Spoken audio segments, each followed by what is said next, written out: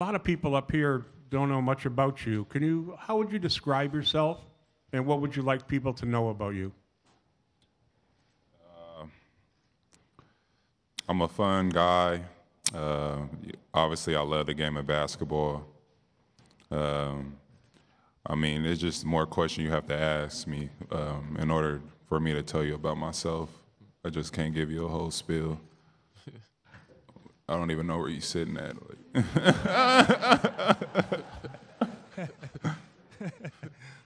He's right there. Yeah, the glasses, there you go. All right. Ask something. Mm-hmm. Sorry, next. Right. Kawhi, Paul Jones, the Raptors broadcast crew, what were your initial thoughts when you heard you'd been traded to Toronto?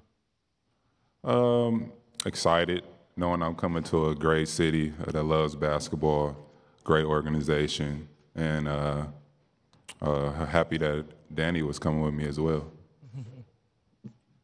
Mike? Kawhi, Michael Grange from Sportsnet. You got me? Okay. I mean, you played your whole career for Greg Popovich in the Western Conference. What are you personally curious about or excited about when it comes to changing teams, changing conferences, changing coaches? That's a lot of new stuff. Like I said, I'm excited about the city, knowing that they're a basketball city. Their fans come out, show a lot of energy, and just be able to get on the next journey. You're over there. Vivek Jacob, Raptors Republic. Kawhi and Danny, what excites you the most about this roster, about the guys that are already on there? Ah, included me. Okay. I was wondering if I was going to get to talk today. You know what I'm saying? The roster, I'll take this one since Kawhi took the others. I'm excited about, playing with a lot of the young guys. For the last couple of years in San Antonio, we've had a very mature group. I won't call them old. But we had some older guys, which, experience, but, it's a different role for me being the vet in the locker room. And the oldest guys like me, Kyle, CJ, we're in our young 30s. But I'm excited to play with, a younger group of guys, getting up and down, faster pace, and also be able to play with another passing big and Valanciunas.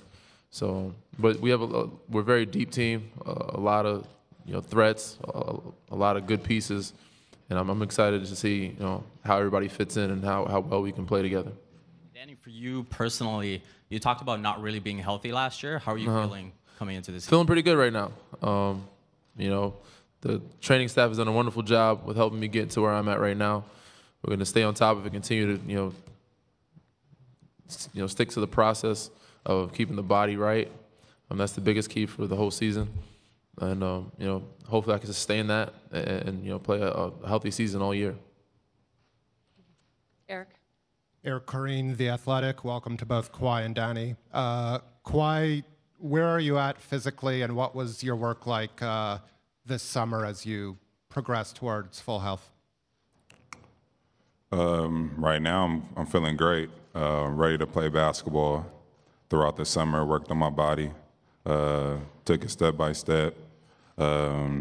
Just getting fully healthy, getting ready to make this extra step this season.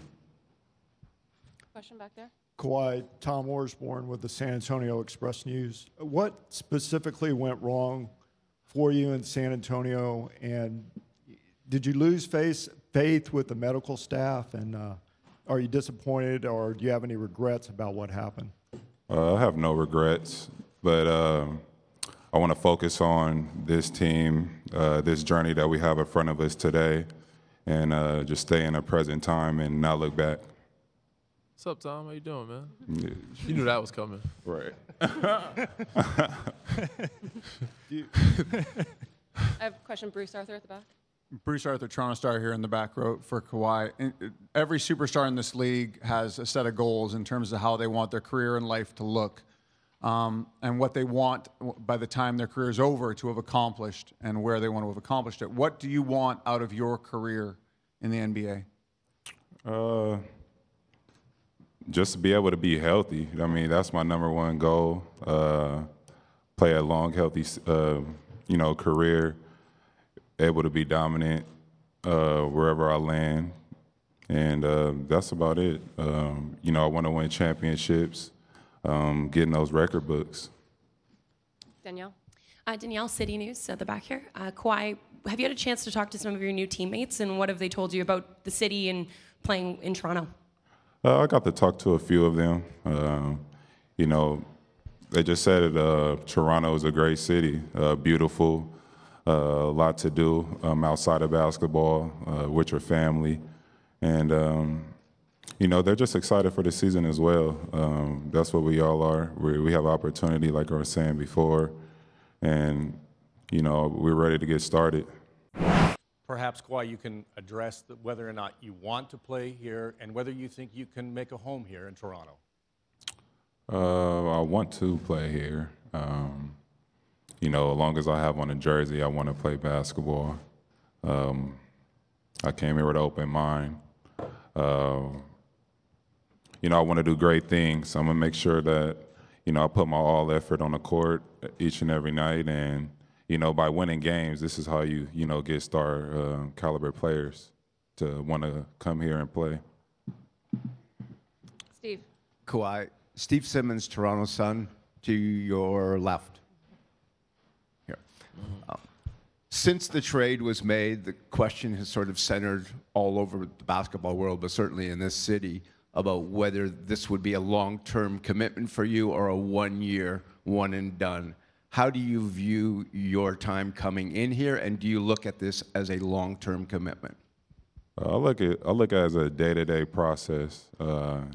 Like I said, my focus is on this year, this group that I have, and striving to get to a championship. We all want to win, and if you're looking in the future, you're gonna, trip over the present. So, this is what I'm focused on: is this year, tomorrow, and just keep going after that. Josh? Josh Lewenberg, TSN. First of all, welcome, guys. Kawhi, have you had a chance to speak with Kyle yet? And how do you think he can help make you a better player? How do you think you can help make him a better player?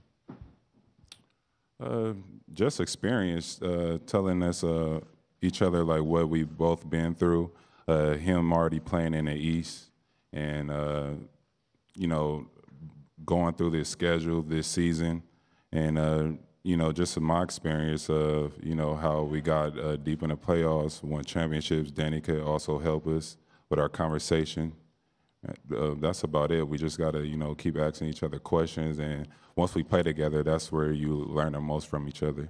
Why? What has this organization and Masai, what have they done to try and sell you on this city? And Masai, maybe you can answer that as well, because I think you mentioned that you would have this year to try and sell Kawhi on staying here long term. So if you could start, Kawhi, and just what has this organization done to try and sell you on Toronto? He's just telling me that they want to win. That's all you want from our organization. Just saying, just you guys having the same path and same mindset of, trying to get to a certain goal. Kawhi, how have your first meetings with Nick Nurse, how have those meetings gone? And what have you guys talked about that's kind of encouraged you about what lies ahead this season? They've been great. Spoke to him about the offense and how we can incorporate me into it, and just seeing what I could do to make his job easier. Just bouncing ideas back and forth off each other, pretty much. Just seeing his schemes and how he thinks, and that's about it. But I mean, it's a long road ahead of us, and like I've been saying, we got to just take it one step at a time and don't skip any steps.